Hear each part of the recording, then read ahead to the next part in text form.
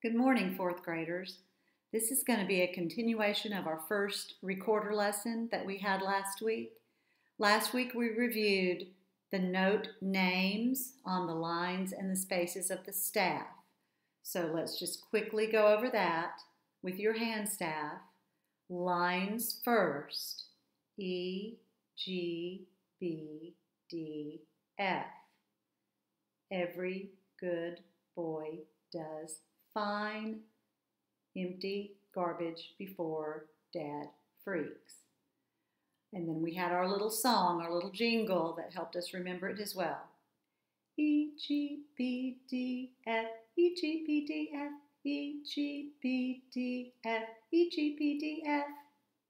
Then we have the notes that sit in between the lines in what's called a space. And we don't have to have a trick for that because F, A, C, E rhymes with space. F, A, C, E, bottom to top. We had a little jingle that went with that as well. F, A, C, E, face. Each one is the name of a space on the treble clef. F, A, C, E, face. Each one is the name of a space F, a space A space C, a space E.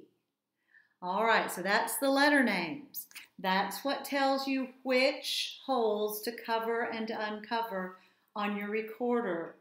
But before we play, today we need to talk about note values. The rhythm of a note, how long you hold it, is the note value. Now we started in second grade learning about our note values. We started with a note that's shaded in with a stem. I'm going to do it backwards. There we go. And that, as you remember, is a quarter note. A quarter note gets one beat of sound. And our notes, we have names and we have nicknames. And the quarter note nickname was Ta. So for the quarter note, if you've got 4 in a row, it's one steady beat. Ta, ta, ta, ta, ta, ta, ta, ta. Here is a quarter note. One beat of sound, nickname Ta. If we don't shade it in, it's longer. It's a 2-beat note called a half note. Not shaded in, a half note. Its nickname is 2, 2. It gets 2 beats. If we're clapping them, 2, 2, 2, quarter note, half note.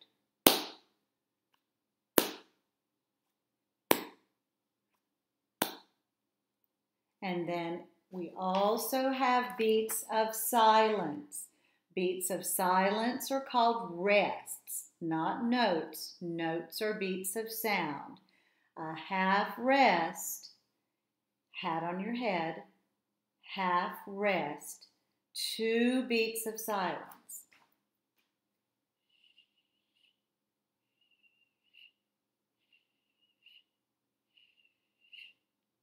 Okay, so now let's look at our first song.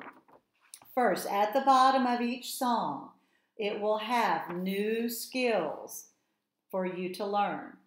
Okay, if a hole is darkened, it's covered up. If it's not darkened, it's open. That's an open hole. So look at my B picture. Notice that the top hole and the back thumb hole are darkened. That means everything else is open. Now, remember, with the recorder, or any woodwind instrument, clarinet, saxophone, oboe, bassoon. Left hand is on top. It doesn't matter if you're right-handed or left-handed. Left hand goes on top. The first 3 holes are left hand fingers. The left hand pinky never plays. All of the holes underneath are right hand fingers. So on this page you can see there's a line. That line separates the left hand from the right hand. Left hand on the top, right hand on the bottom.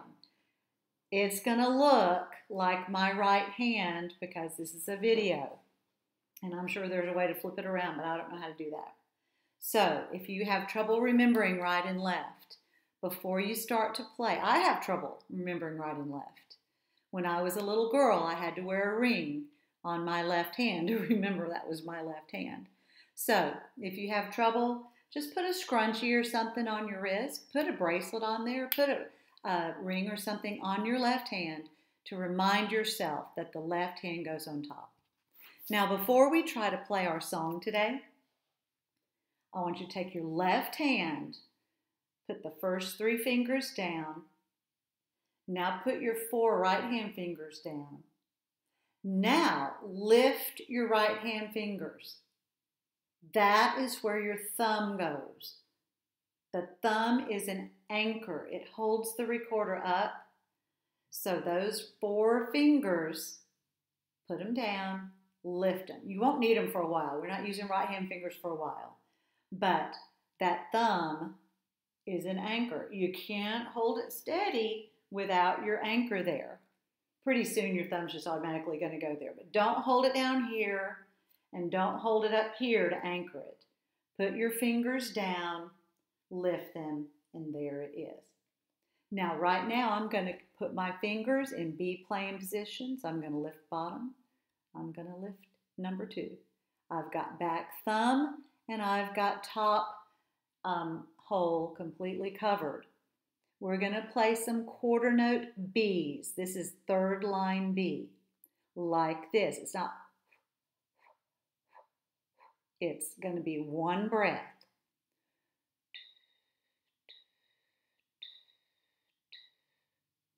Okay, let's play some B's.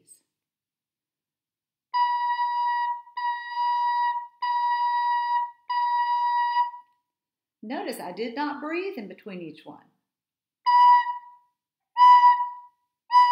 It was 1 steady breath and my tongue changed it. Touch the roof of your mouth with your tongue.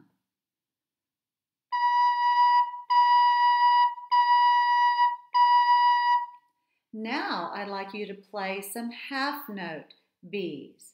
So you won't touch your tongue until the 2nd beat is finished.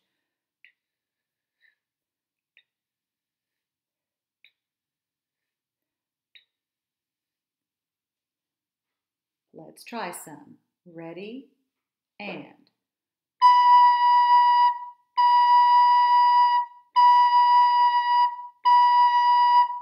You might have heard me tapping my foot. When my foot tapped the 2nd time, that was the end of my half note. Let's try some more B's that are half notes, not shaded in.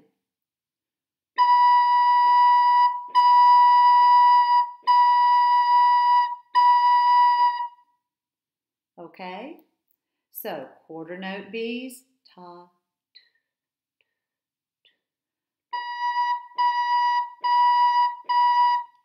half note B's.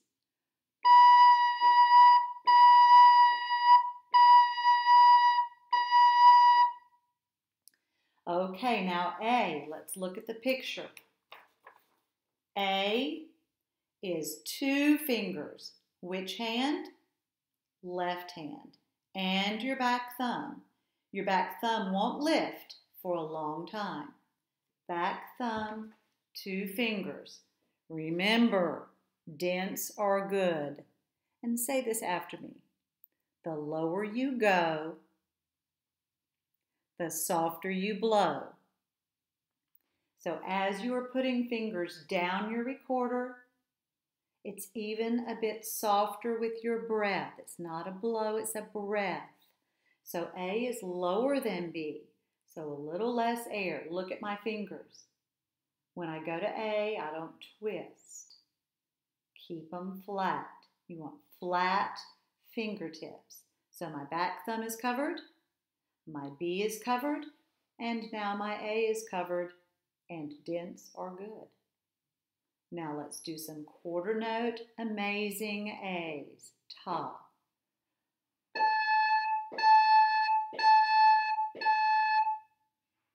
Again.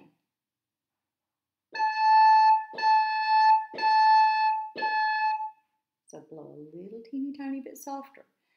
Now we're going to play some half note A's. How long will we hold them? Yep, 2. Here we go.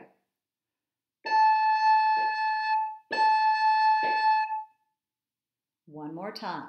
2 half note A's.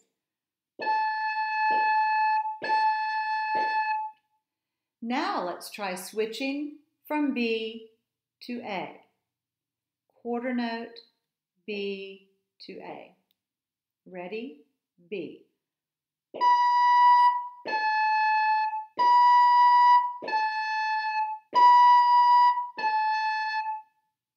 Okay? So, your homework for this lesson is to, next time I come, which might even be today, I want a beautiful B and amazing A. Beautiful B and amazing A.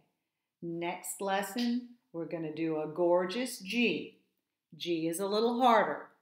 If you want to work ahead and start practicing on your G, it's important, extra important, that you don't turn your fingers. That's why we did those exercises. So you keep your fingers flat, straight and flat when you go to G. And G, you have to blow softer or it's going to squeal. Remember the 2 high, the wobble, and the train whistle. It's real easy when you go to G, if you're not holding your fingers steady, to let B slide off the hole a little bit. It's real easy. It's going to go too high every time. Okay? So nice and steady, firm fingers.